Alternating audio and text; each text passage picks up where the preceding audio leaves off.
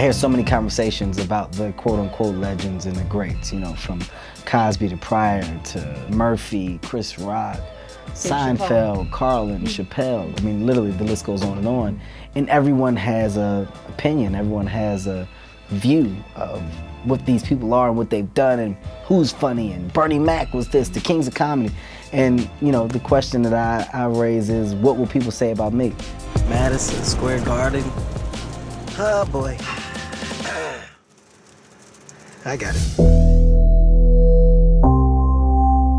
I first knew I was funny when I put myself in a fat suit when I was like 10 years old at my family reunion. My aunts were all big, right? So me and my cousin Kimberly, we were like, oh, it'll be funny to like get some big sweatsuits and let's put some balloons in it and let's act like our aunts. So we just walking around, family member was dying, but I used to swim for a team called PDR. They did a movie on my swim team. Oh yeah. Now I was an underachiever at swimming. My mom made me do it.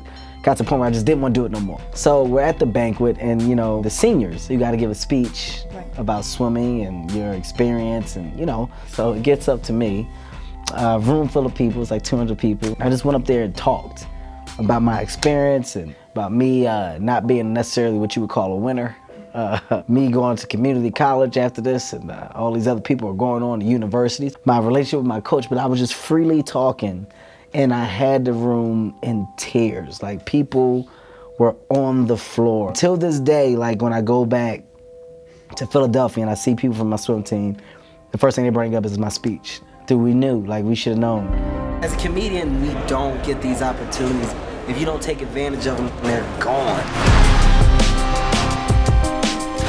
So how do I say, what's up, everybody? Vashe allesammans. Vashe allesammans! That was amazing. That was hilarious. Being a black comedian, the one thing you need is the black love, first. When you get that and your people put a stamp on you and say, hey, you're funny, man, we like you and we rolling with you, it's the best feeling in the world. I think the goal for me at the end of the day is to be universal. You know, I don't want to appeal to one race. I got a chance to travel all over the world doing comedy will let me explain. So when I look up and I'm in Oslo and there's a sold out show, and there's Denmark and there's a sold out show, and Sweden and there's a sold out show, and I'm laughing. Are there a lot of black folks in Scandinavia? I don't know if I saw too many, but I just laugh and I'm like, these people not only know who I am, but I don't have to change my material and try to adapt or adjust to my environment. These people are coming out to see me because they're fans of mine. I started all small and eventually it got bigger and bigger and bigger, and now I have a following everywhere, universal. And you end up on a show like Modern Family, which is very weird. Probably a lot of people didn't know you before that, and then you end up doing a cameo. Who's this black guy on here? Just kidding. They have a black neighbor on Modern Family? Yes, and the funny thing was, when my whole character of Modern Family, Phil, goes, did you just move in? And I'm like, no. He's like, how long you been here? 13 years. He's like, oh.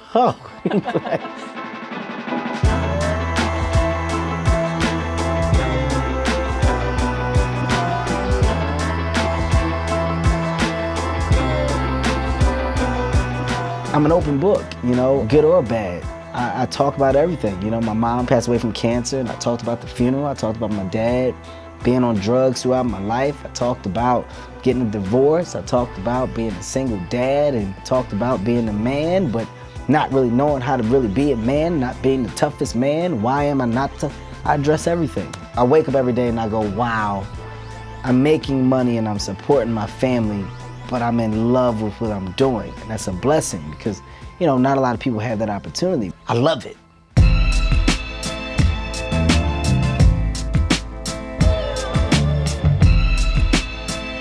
Right now you are watching HollywoodReporter.com, where I have been my sexiest. It won't get any better than this, people. This chest is real and so are my hands.